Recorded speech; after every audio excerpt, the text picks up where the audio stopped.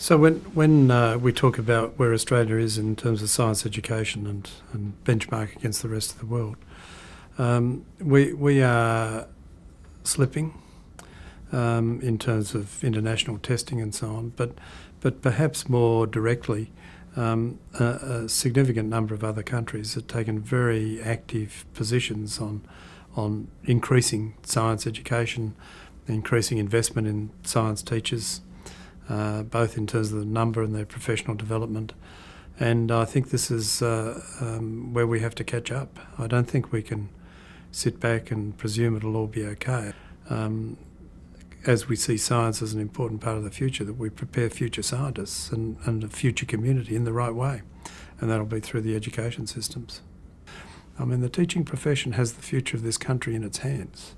And we need to give them all the support we can muster to ensure that they're doing the job that we need them to do for the future of our country. And we need to focus on it as a community. We have very few trained science teachers in primary schools, teachers teaching out of field, particularly in junior secondary schools.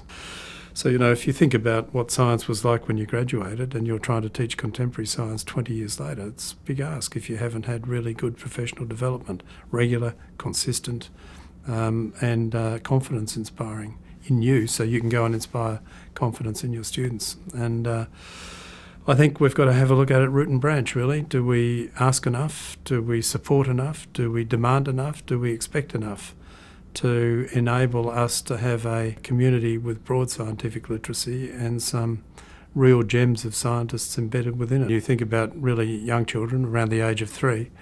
I think that what we really need to do is just to show them the natural world around them to start with.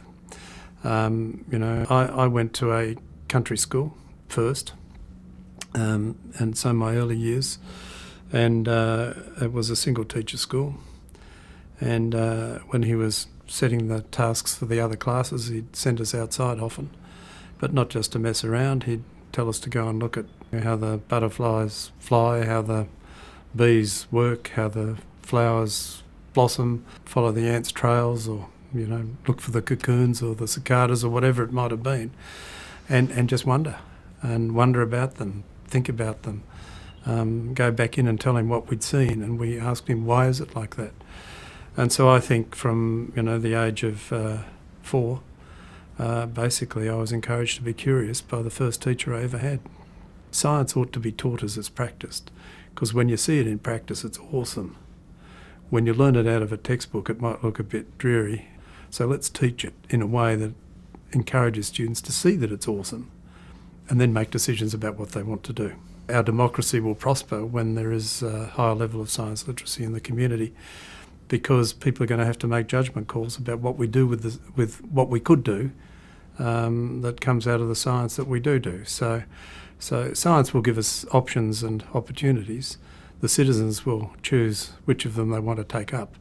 The higher the level of literacy, the better the decisions will be. And I just would encourage anybody whose inclination is to go into science, just to remember that when you do it, and you do it well, and you do it relentlessly, you get a lot of highs out of that.